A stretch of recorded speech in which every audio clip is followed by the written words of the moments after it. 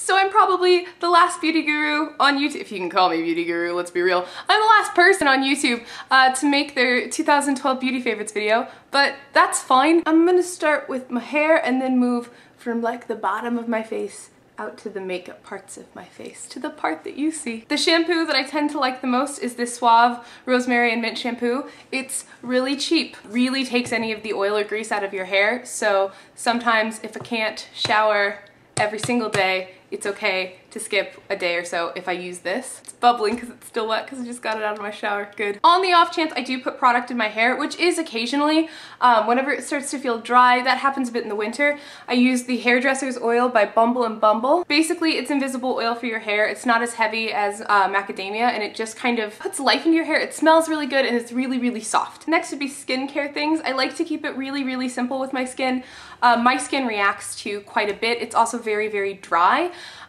So I'm afraid to use too many products. I've switched up my cleanser pretty regularly throughout the year, but the thing I always tend to come back to is the St. Ives Fresh Skin Apricot Scrub. Again, it's a really cheap product, but I know it works, and I know that whenever I just feel like there's dry skin on my face, or if ever I've had acne that's healing, anything like that, this is really good to kind of just like slough off all the grossness. So I always have one of these with me. I don't use it every day like I used to because I have found that that dries out my skin more, but using it 3 times a week or so is perfect for me. As for moisturizer, I've used so many this year, and I finally, towards the end of the year, found the one that does not break me out at all. It doesn't irritate me with smells, it doesn't dry, it's really, really great, and it's pretty cheap. It's the Simple moisturizer. It's the Replenishing Rich one, not the basic one. This one, it's been perfect for dry skin and for winter. It doesn't have a fragrance. It really, it's simple. It's a good fallback to have, so if you want to switch up your moisturizer, that's fine, but having this in your cabinet to come back to, I think everybody should have a moisturizer, a cleanser to come back to, no matter what else they're going to try. Moving on to foundation, my favorite has actually been NARS Sheer Glow. It's just been perfect. It's the perfect amount of coverage, and it's the perfect texture. It keeps my skin feeling like there's still some life to it throughout the day. And I just think it's a really nice finish. It doesn't feel like you're wearing makeup, it doesn't look like you're wearing makeup, and that's kind of been important for me lately. I've been going really, really natural with everything, and so this has just been beautiful. Concealers, I actually pulled 2 because I use them for 2 different things. To highlight kind of on my face, under eye circles, anything like that, down the bridge of my nose. So anywhere that I want to look a little bit brighter and less dull, I use the Maybelline Fit Concealer, which I know that I've been using literally, I think, since sophomore year of high school. This is my fallback. I love it. I just think it's a beautiful product, and it's really cheap, and it is not a problem in any way, shape, or form. Just wave it. This is professional beauty vlogging right here. The other concealer is the Sonia Kashuk Quad. You can see mine's absolutely disgusting. This is, I think, the 3rd one I've gone through this year. That concealer itself is the best for spot concealing I've ever tried, and I've tried like the Bobbi Brown ones, I've tried the Erase Paste by Benefit, I've tried all the MAC, Studio Fix, Studio Finish, and I keep coming back to that one. So that says pretty good things about it. For bronzer, a lot of you will probably be shocked to know, I've actually gone from the Hoola Benefit bronzer, which I still love, but mine cracked, and I had a sample of NARS Laguna. So I started trying this, and I'm actually in love with this bronzer. It is the perfect skin tone, and people have said that for years, and I never believed them, and now I do. It really is special. My favorite blush of the year, and hands down, I think I've worn this blush every single day since I got it. It is wonderful, and I'm not running out at all. It's the Tarte Flush Cheek Stain. I just think it's beautiful. It twists up like this. This is a mini one. But basically, yeah, you just rub your finger on, or you can go on to your face, but that's fine.